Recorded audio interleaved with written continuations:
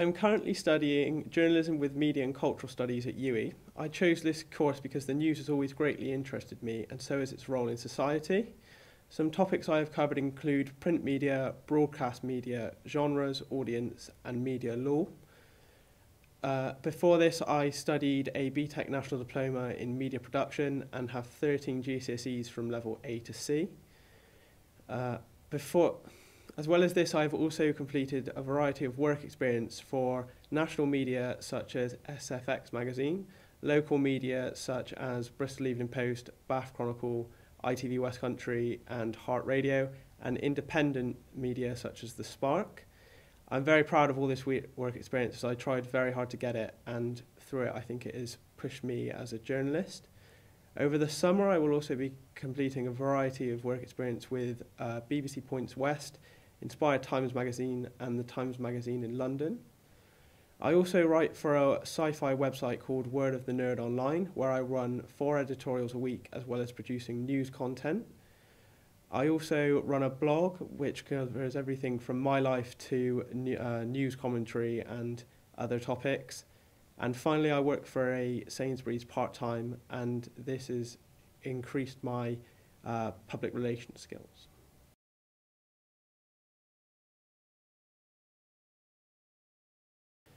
Outside work, I have a variety of interests, some of which include keeping fit and running for charities. I just finished running the Bristol 10K in aid of the Wallace and Gromit Grand Appeal.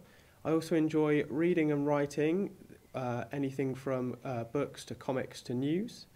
I like to attend seminars in and around Bristol, as this gives me the chance to hear from industry practitioners about current issues that are affecting industries and some things that are always changing.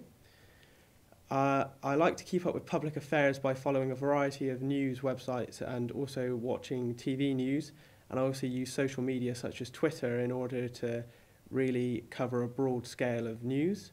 Something that's interesting me greatly at the minute is the Leveson inquiry, as it's going to be quite interesting to see what effect it has on journalism as a whole and also the Murdoch empire.